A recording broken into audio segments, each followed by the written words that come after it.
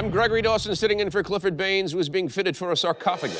The recession, which has left thousands of American homeowners destitute for the first time, may be giving rise to a new form of bigotry. Are traditionally poor Americans being unfairly prejudiced against the Nouveau Poor? Yes, and it's wrong. Men and women who've just become impoverished are encountering terrible animosity from the poor who've been sleeping in vacant lots their entire lives. They can't help the fact that they weren't born poor. Yes, poverty should not be a club with locked doors. But it's hard not to sympathize with the old poor. Now, if your family has a tradition of going to a particular KFC dumpster for a night out on the town, and you get there and there's a bunch of nouveau lowlifes throwing their chicken bones on the ground, how do you react? Any vagrant with just a modicum of self-respect knows that that's just going to bring rats to the dumpster. Oh, I'm sorry, that just reeks of classism. No, I'm sorry, but what makes America so special is that no matter how many advantages you were born with, you too might wind up sleeping underneath a highway overpass eating nothing but mustard and relish packets. You know what, being poor is more than just not having money. It's about having the right kind of attitude. It's a lifestyle. Frankly, some people just don't have it. It is true that over the years, a small number of prominent families have worked very, very hard to control who is allowed into the poor man's club. Yes, like the Jenkins of Lower Delaware, who have been in the panhandling business for more than 300 years. They've had a member of their family in prison every year since David Jenkins first came over with the Dutch in 1631. It's a legacy. It's a legacy. Yeah. But the Nouveau Poor have no interest in learning the way that things are done. Now, that is just a stereotype. They just want to sit on the bus stop bench and cry and shiver rather than just fading into the landscape like the more experienced poor know to do. That doesn't justify discrimination. My brother lost his house last year, and since then, he and his whole family have endured horrible prejudice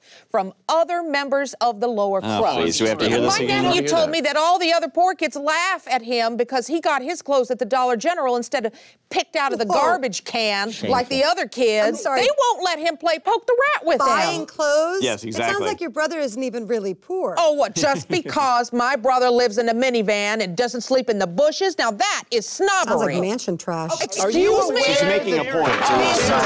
Keep it down I think here, what's please. important. Oh, sorry, David. You know I'm down here. Please, keep it down. Apologies of sleep. Sorry. Your situation. What's going wrong, Dad? Oh, no, never mind, Sam. There's people just making a lot of noise. Let's go back to sleep. Sorry, Here, kid. let's get these cans out of here. But my point is that you can't separate the two classes.